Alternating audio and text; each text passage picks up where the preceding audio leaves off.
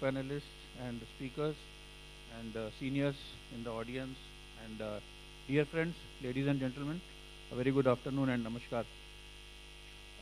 The topics of process safety management and operational excellence, they are the most relevant topics that can be on the back end.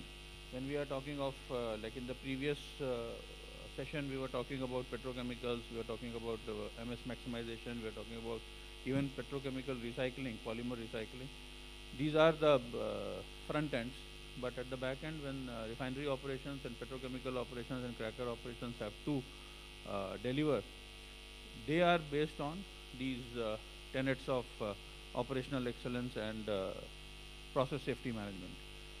Process safety management, as I don't want to repeat that how it started, because of the accidents that have taken place in industry, some of them in India and some of them abroad.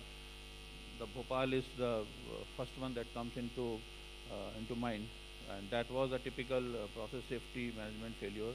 Then there were other like Piper Alpha, that was the offshore rig that happened way back.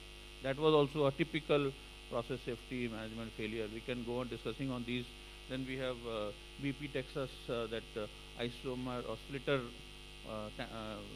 column overflow. That was also a typical process safety management failure. And this is how these incidents have given the impetus to the subject of process safety management. Process safety management is nothing but we have to do what we are professed, whatever I've seen, that all good things are there in our manuals, all good things are there in our SOPs, but the focus, the leadership has to take the challenge, the leadership has to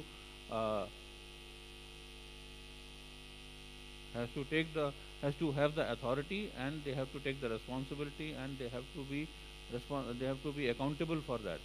Then only we can think of a good application of process safety management in a system. There should be a clear understanding of any major accident risks that are available, that are there in the process. We can't rely on only a safety wall or a relief wall or a PSV or a stopping system where a shutdown wall which will cut off the feed. We can't rely on that. We have to have a clear understanding, and that goes starting from the drawing board itself. When we are at the drawing board, when we are at the designing stage, then only we have to see the hazards. Then only we have to do the due diligence, not only in the commercial terms but in the safety terms also.